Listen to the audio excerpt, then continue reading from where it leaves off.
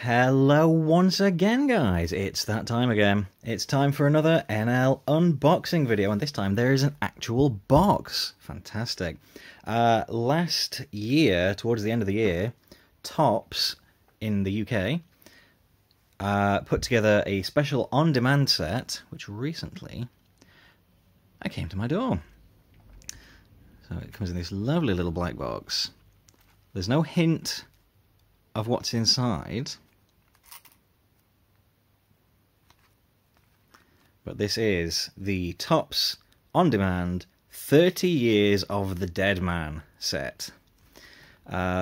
This was made to order. There was a limited period in which you could, you sort of pre-ordered it, you paid for it in advance, and they made enough sets for the number of people that had ordered it, and no more, as is my understanding.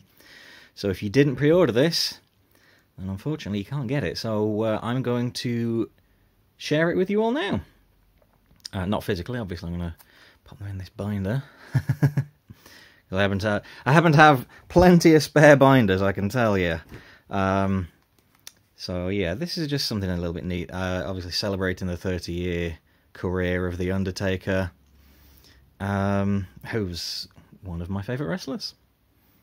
So let's get it open. We'll get the shrink wrap off first. Let's see if we can do that without making too much of a mess of things. Oh, there we go. A nice little hole to slip the finger in there, and the rest just slides off. Marvellous. So we've got... oh, it's one of these. Oh, okay. Oh, hello. Wow. This is packaged rather nicely, I have to say. We've got hard plastic case wrapped with the Topps logo there. Oh, I like this. There's quite a lot of cards in here, actually. It would appear I'm going to have to tear that, or at least unpeel it. I don't usually get standard... oh yeah, there we go.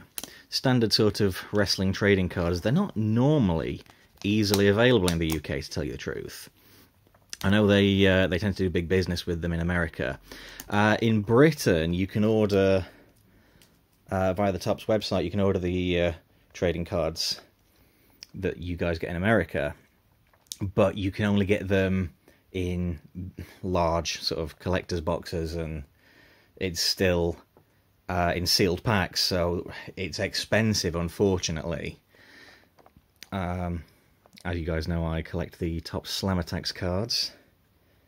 They're a little bit more simplistic. They did actually do a UK set of cards. I think it was last year, possibly the year before. I don't know how well they took off, but I know you can get the American trading cards if you're willing to put the money down. This was an exception, though, because I like The Undertaker. Just going to take the lid off there. I like The Undertaker. You know, it's an iconic career, and, you know, it was a reasonable price as well. I think it was less than £25, including postage. So let's have a look through what we get in here. We've got a little squidgy foam thing to keep them safe. So straight off the bat, look at the size of that ham hock.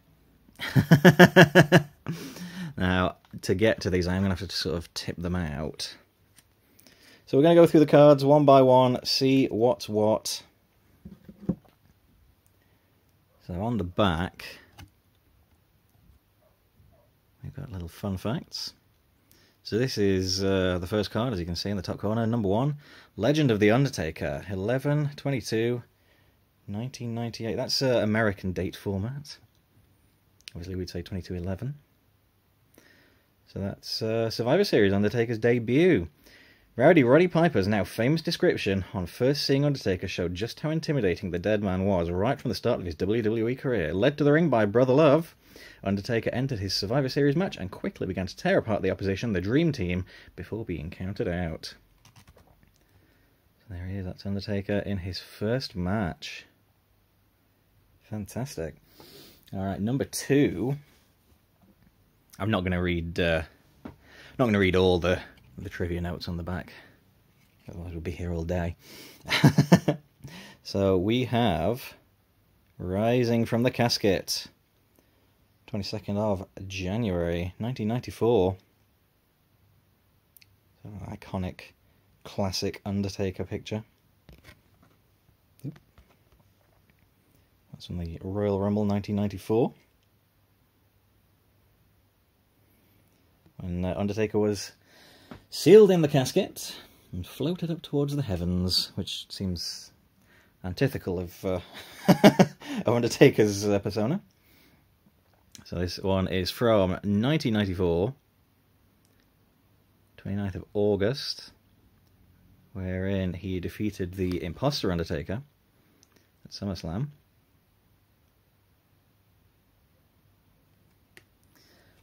So, you know, another iconic moment. Not a great wrestling match by any means, but an iconic moment in Taker's career. Moments that we talk about even years later. Speaking of imposters, Diesel, of course, had another rather well-known imposter. Is Undertaker intimidating Diesel. This is from the 18th of March, 1996. So we're getting a slow and steady progression through the years here. This is on the run-up to Undertaker's Diesel match.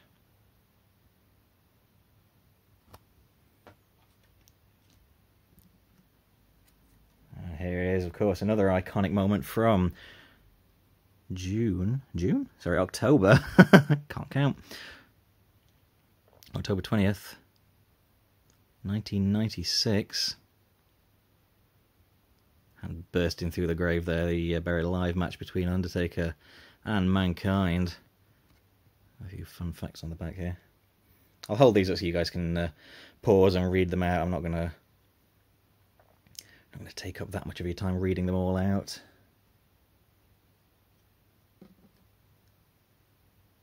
This next one's very cool. This is from Survivor Series 96. Undertaker descending from above. Those wings, very cool. Elaborate entrances are far from unfamiliar territory for the Deadman. That is true.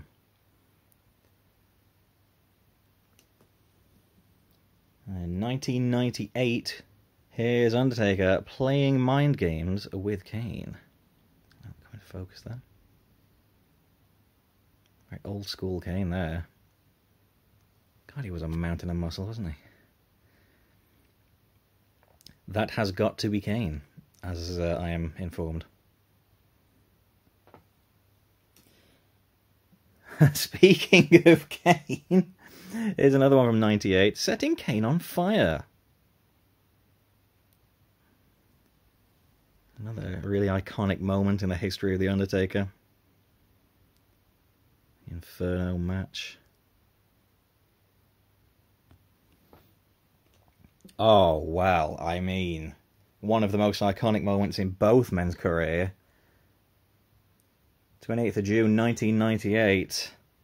A moment that needs no introduction to many of you. Throwing Mankind off the cell. Amazing, amazing moment.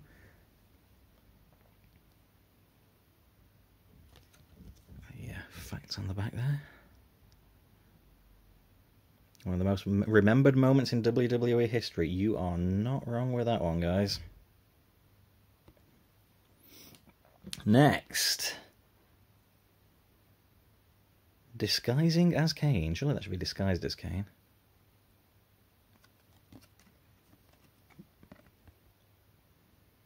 Kane, probably one of Undertaker's most enduring rivals. Up next we have playing mind games with the boss.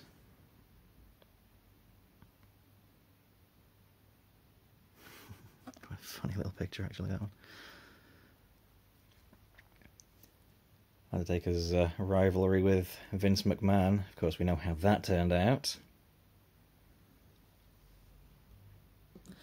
Oh, and of course, going back to Hell in a Cell, here's Undertaker choke-slamming Rikishi off the cell. Another epic Hell in a Cell moment. Not quite as well remembered as the original, with Foley, of course. That was a defining moment in wrestling history. Armageddon 2000. Not so sure on this font that makes the zeros look like 8s. That's a little bit odd.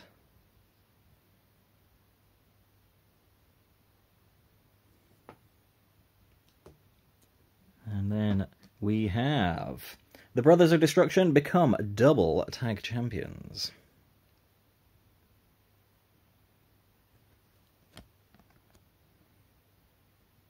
SummerSlam 2001. Of course, in the middle of the invasion angle. I know there are strong opinions on the matter of that particular storyline. Next up, we have winning the WWE Hardcore Championship. This is from 2001 in September.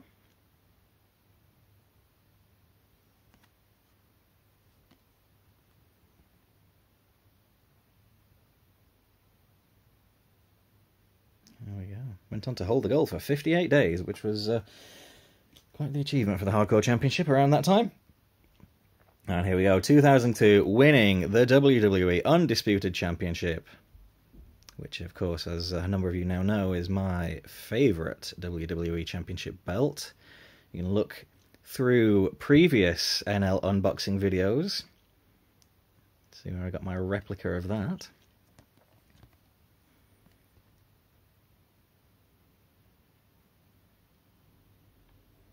Judgment Day 02. Undertaker was really fun to watch in the Ruthless Aggression era, when he wasn't sort of hamstrung by a lot of the limitations of the Deadman character. I think they kind of found a middle ground when he came back as the Deadman, and here indeed he is, Return of the Deadman, 2004. That was, of course, at WrestleMania. Taking on Kane at WrestleMania 20. Not a great match, but in terms of storyline, a real spectacle, that one. Then we have, from 2005, The Dead Has Risen. See, this was kind of a really good era for Undertaker. They found a good sort of middle ground for his character. He was, he wasn't slow and plodding and methodical. He was a little bit faster paced in the ring.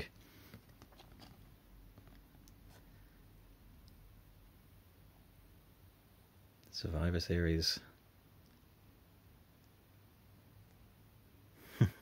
We all remember Randy Orton getting into it with Undertaker, I'm sure.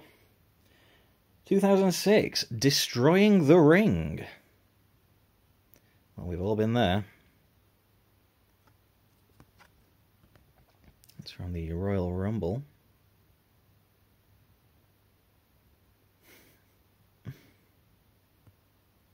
Sending fear across the champion's face. And then we have winning the Royal Rumble the following year, 2007. So this is kind of where he's starting to show his age a little bit, I think. Still kind of only halfway through the story.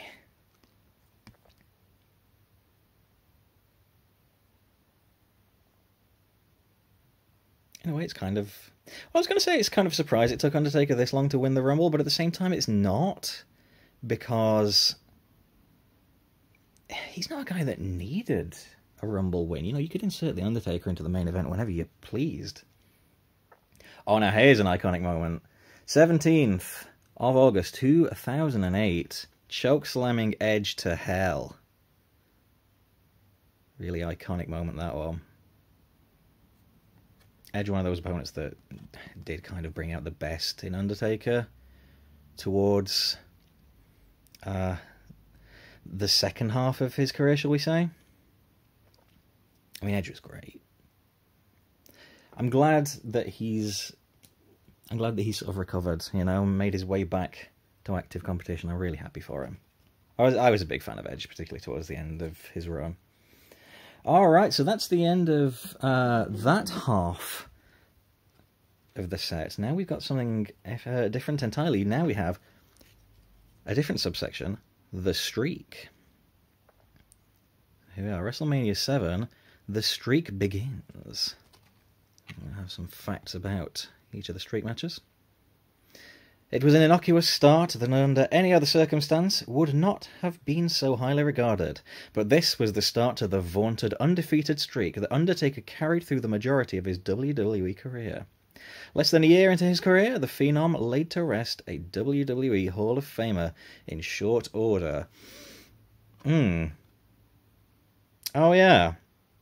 Interesting wording, interesting choice of photo. Didn't really think of that. Well, you know why they did it, obviously. You can't fault them. We have WrestleMania 8, Undertaker defeating Jake the Snake Roberts. Come into focus there. Come on. There we go.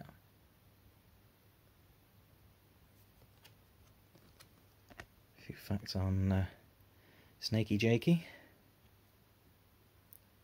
Jake, the master of mind games, of course.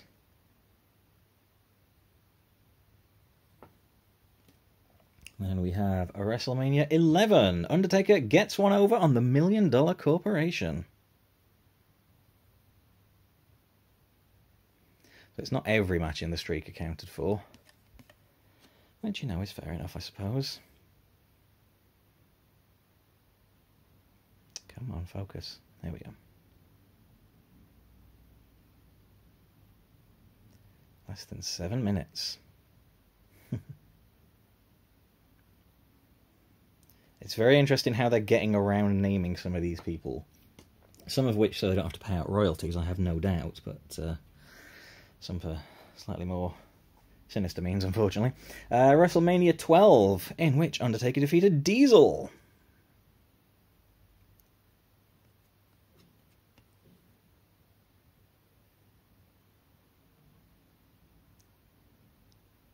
Bloody hell, a 17-minute-long Kevin Nash match. What were they thinking?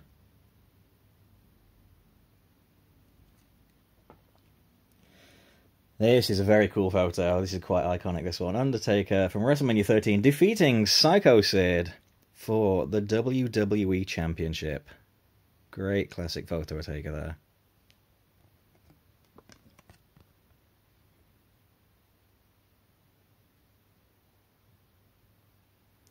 The match that started his reign at the top of the pecking order. Amazing that it took him like nearly 6 years to get to that point, when you think of it. I mean, I wasn't around, obviously, but I do wonder what contemporary fans at the time made of Undertaker. You know, he was like nothing that had been seen before. WrestleMania 14 against Kane. Here's the next one. It's quite a cool photo. And the druids there.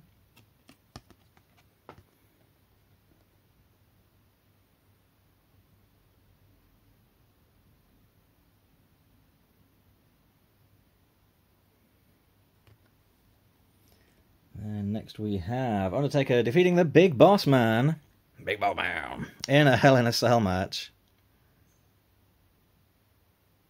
It's very sinister looking Undertaker there.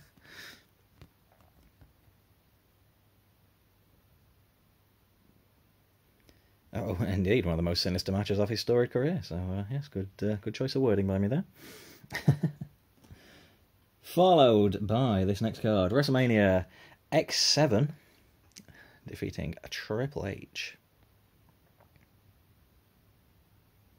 Remembered fondly as perhaps WWE's greatest supercard of all time, WrestleMania 17, or X7 if you prefer.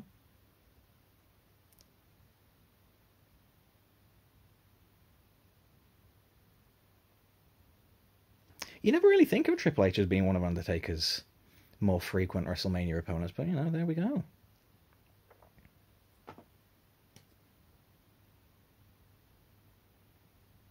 Ooh. Oh, no. Oh, no, there's a misprint on this one. Ric Flair in a no disqualification match. That was from X8. That was from WrestleMania 18. Oops. Oh, they've got it right on the back, at least.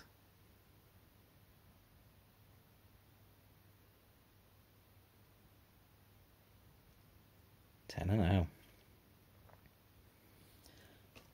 And it's only halfway through the streak at that point. Oh, heck, here we go. Undertaker defeating Big Show and A-Train in a handicap match. This was the first WrestleMania I ever saw. It's a good show, WrestleMania 19. I really like it. This was not a great match, admittedly, but it would have been infinitely worse had Undertaker's partner been involved in the match, I suspect. Nathan Jones, of course, Undertaker's tag partner, originally assigned for this match, taken out after a backstage assault when they realised that he was garbage.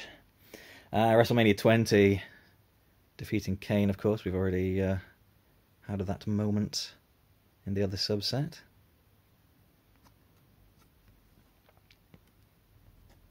This was a very cool moment. WrestleMania 20 is another good show. You know, there was a good long run there where WrestleMania was just great show after great show after great show. The spectacle in particular. You know, I'm not saying every match up and down the card was a thrilling wrestling match, as I've already previously alluded to, but the show itself was just fun to watch. Speaking of good WrestleManias, here's Undertaker defeating Randy Orton. Big old apron leg drop there. Look at the height on that. Not too bad for a big bloke.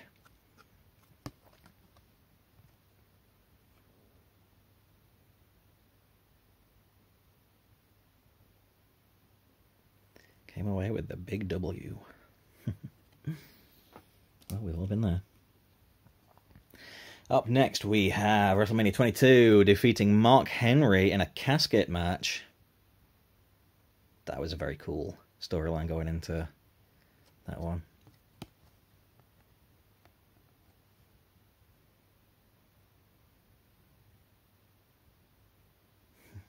Do you know, I have to say, this was kind of around the point at which Mark Henry was really getting to be pretty bloody good. Mark Henry's a strange one. You know, in his early career, he was barely watchable, I gotta say. And then as he got on, he got better and better and better. And towards the end, I'd say he's one of the best big men of all time. WrestleMania 23 defeating Batista for the World Heavyweight Championship. That's a cool photo. You can see the years starting to take their toll on him.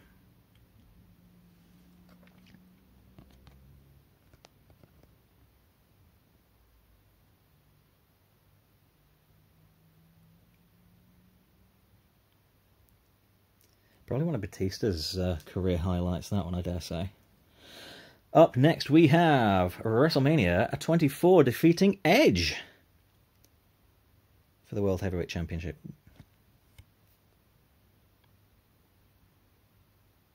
Very cool, very moody photograph. I mean, obviously, you know, the quality of cameras at this point is massively improving. So these shots are better looking than some of the older ones.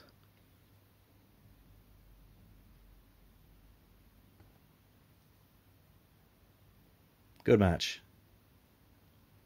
I seem to remember for a while, at least, I don't know if it's still true, Edge had the second best WrestleMania win-loss record. I think that was the match that put an end to that. Well, we reached one of the classics, ladies and gentlemen. WrestleMania 25 against Shawn Michaels. I think we were all kind of blown away by this one. It's been called the greatest match in WWE history, and with tension, passion and anguish behind it, Shawn Michaels and Undertaker truly put on a performance for the ages. Undertaker was at his fighting best when he accepted the challenge of the Heartbreak Kid and was bound and determined not to fall to Mr. WrestleMania. In the end, the Phenom streak continued. Now, I don't know where I fall on it being the best ever. Because the following year, WrestleMania 26, we have The Undertaker retiring the Heartbreak Kid. I don't know which I think of the two had the better match and the better story. I think I probably have to go back to them. I remember having opinions at the time. They may have changed.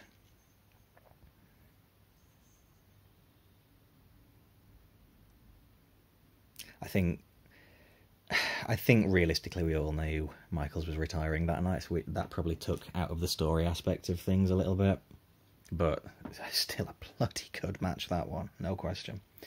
Next, we have WrestleMania 27, following on from that. Undertaker defeating Triple H in a no-holds-barred match. Come on, come into focus.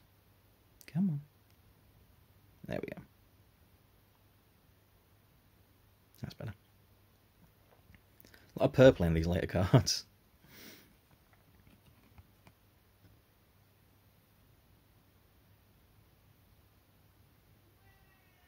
Oh, cameo from my cat again. And indeed, WrestleMania 28. That was followed up by Triple H being defeated once again by Undertaker in a Hell in a Cell match. Which was supposed to be the big bowing out for both of them, really, but didn't quite pan out that way, did it? And then the last card in the set... Oh, this is so dickish. What an asshole thing to do. WrestleMania 29. Undertaker defeats the best in the world. Wow. When you call yourself the best in the world, it means you're ready to take on any challenge with the expectation of victory. So it's not surprising that Undertaker's vaunted streak was put to yet another test by a cocky soul. Just as many had done before, this superstar felt he and he alone could dethrone the Deadman, but he fell just as so many others had to Undertaker. What an asshole thing to do. I mean, I get it, okay? Maybe they didn't want to pay him the royalties, but that's just being a dick, you know? That's not sidestepping a guy that allegedly murdered someone. That's just... Ooh, I'm a little bit miffed about that. CM Punk, obviously, for those of you who may have forgotten. Well, anyway, I'm just going to pause the video now, and then we're going to get them in this lovely binder and see how that looks. Alrighty guys, so I got the cards away, all neat and tidy in the binder there. Generally speaking, if it's a set of Slam Attacks trading cards, you have to put them back to back to fit them all in, but because this is a relatively smaller set of cards, I've elected to have the backs on display as well. So this is the kind of thing where you wouldn't want to just put it back in the box. You'd want to be able to look at this, because this is a nice set, you know? Yes, my categories. So we've got the 18 Legend of the Undertaker cards. We got 18 WrestleMania Streak cards. Now, I do have a few issues with this set. On the whole, I like it. On the whole, I'm very happy with this. I'm going to let the slight to CM Punk slide on this particular occasion. I'm not even necessarily bothered at the fact they didn't name him. Like, I get it. I think it's the... I don't know if you can make it out. Is the fact they put "best in the world" in quotation marks, like, you know, oh, are you the best in the world, are you, mate? All right, then. That just seems really dickish to me. I'm going to let that slide. I'm even going to let slide the fact they didn't proofread the Ric Flair card, which says that took place at WrestleMania 17. I'm going to let that slide. The thing that I do have kind of an issue with on this one is it feels like there should be more. And yes, I know that means it would probably cost more money, but I kind of don't mind. The streak was, as we know, 21-1. So you have opportunity there for more cards than we have. Now, we have 20. And I get it, you know, I appreciate that they can't necessarily use all the names, and one of them... In fact, a few of them were a rematch. Like, I think, without checking, isn't Kane the only rematch that's missing here? I know, like, they met at Mania 3 times, I think. I could be wrong. There's definitely one missing here. In fact, you know what, why don't we use the tools they've given us? Pull out the old sticker album and see what's represented. Alright, let's run through these, because one's missing. I'm curious to know which one it is. Because if they can put in Triple H 3 times, you know, It doesn't seem right to me somehow. Alright, page 22. Alright, so, right, but here's what I don't get. They didn't want to name Snooker because he's allegedly a murdering bastard, but there he is! Right, let's have a look.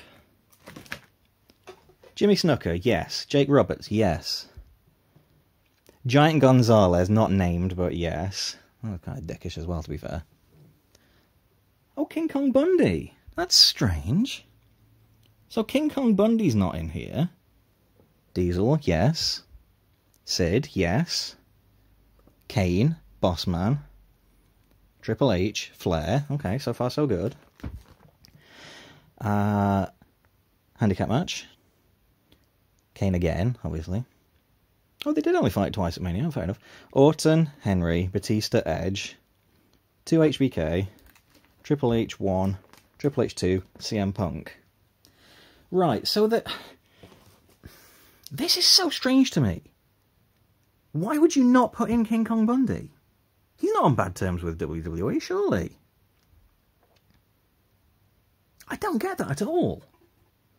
That's really odd. Why would you leave one match out? How bloody odd is that? I mean, I get it, you know. I get them not including the Lesnar match. In a fashion. To me, I would have included all of them.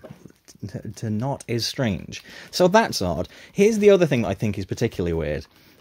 So, The Legend of The Undertaker. The last card we have here is SummerSlam 2008. And that's a great match, and that's cool, but his career went for another 12 years. It feels like the set's half complete, you know? And none of that would matter if not for the fact it's called 30 Years of the Deadman. And all 30 years are not represented here. The streak is, you know, that's 2013. So even if you combine the two sets, the two subsets into one, there's still 7 years missing. I don't understand. Like, you've got him facing off against Cena, against Bray Wyatt, against you could have the match this match against Goldberg, you know? You could have God, there's so many other Undertaker matches. The Super Showdown match, the tag team match. Brothers of Destruction versus DX. There are a lot of great moments he's been included in. And quite honestly, the most glaring omission from this is the Boneyard match. His final match. Even if you wanted to skip from 2008 all the way to 2020, even if you want to say, well, you know, Undertaker's WrestleMania matches sucked, whatever, I don't entirely agree. And I appreciate you don't have a lot to draw from in as much as he's not there 52 weeks of the year, but he's had some amazing headliner matches. Again, not the best in-ring matches, but the power of the storylines behind them. Roman Reigns. You know, I'm baffled that this is an incomplete story that they've marketed as 30 years of the Deadman. And I don't know who's to blame for that. So, I mean, I got to say, the quality of the card stock is amazing. The designs are beautiful. The photos, wonderful. The actual cards themselves, fantastic. Can't complain. But as a set, this is an incomplete history. I don't know how that's been allowed to happen. I don't understand it. And I could almost understand it if it was like, oh, well, you know, we had to give away space in the set to do the streak. But it's like, okay, but you've put in Triple H 3 times, you've put in Kane twice, you've put in Shawn Michaels twice, and you still managed to leave one of them out. I don't at all get it. So I gotta say, for me, this is kind of a middle-of-the-road kind of result. I like what's here, but there's not enough of it, you know? It feels like there should be more. And I hate to have to sort of end the review on a sour note like that, but I think, as someone that likes The Undertaker, I think this is missing some of his more exciting moments from the last 7 years. That's a big chunk of time. We've had dream matches in that time. You know, very, very odd. Very odd. I could, like I said, I could understand it if it was just, you know, The Undertaker's greatest moments, you know, the highlights of the Deadman's career. 30 years of The Undertaker, and 30 years are not represented here, I'm sorry. So I think that's a shame. Like I say, what's here is really good. What's missing is really glaring by its omission. And I think that, unfortunately, does drag this down a little bit. So, I'm sorry to have to end it on a sad note like that, but there we go. On the whole, would I send for another one of these? Depends on the subject matter. You can buy on-demand content from Topps quite regularly in Britain. They do a lot of on-demand football cards. They've done Star Wars cards, I believe. I wouldn't want them to be doing individual cards for sale at like £7 odd. I think that kind of takes the mickey a little bit. But there's obviously a market for it, you know. But another set like this, yeah, I probably would. There are a lot of wrestlers they could do these for, and perhaps have, and I've just not been aware. I'll admit. A Stone Cold Steve Austin one would be really cool. You could do a quite good Triple H one, I think. One of The Rock would be good. The Attitude Era, you could mine a lot out of that. Mick Foley would be another great one. I mean, hey, do one for Edge. Why not? He's making his comeback. He's on his way to WrestleMania. I wouldn't object to buying another set like this. This is a cool idea. But unfortunately, this one is marred by the omissions, I have to say. Let me know what you guys think. What Undertaker moments would you have included in the set? Drop us a comment below. And until next time, guys, thanks ever so much for watching, and I'll see you soon. Bye-bye! So, you remember how mere moments ago you heard me say that I probably wouldn't be that interested if they did a series of individual WWE trading cards that they charged individually for? Well, it turns out that is in fact exactly what Topps are doing. I learned that within about 30 minutes of finishing recording this video. And they look fantastic. They look lovely. They've shown off the first 2 cards in the set, and they look great. So it is to my very real shame that, yes, I ordered them. They are part of what Topps called the Living Set. So they've unveiled 2 cards so far. The first one is Stone Cold Steve Austin. The second one is Trish Stratus. Now, the Living Set works differently to any other trading card set. It starts with number 1, but it doesn't have a finish in sight. So in theory, they could keep these going forever. And because I'm a sucker, I'll probably keep ordering them. It just appeals to me to have something that... I mean, it says in the description it's not going to necessarily be a particular theme or era. So I like the idea that it's going to cover all of WWE history. That's cool to me. And it started off in very strong fashion. The all-time greatest superstars of both the men and women in WWE. So yeah, alright, laugh at me all you like. I'm a sucker, I know. I'm a big dummy. But they look lovely. These painted illustrations of these 2 all-time greats. So, I don't apologise. So there. What I will do is I'll collect these and see how the collection goes, and I'll give you guys some video updates, I guess. So, alright. You can all laugh at me now for being stupid. Alright, catch you guys later. Bye-bye.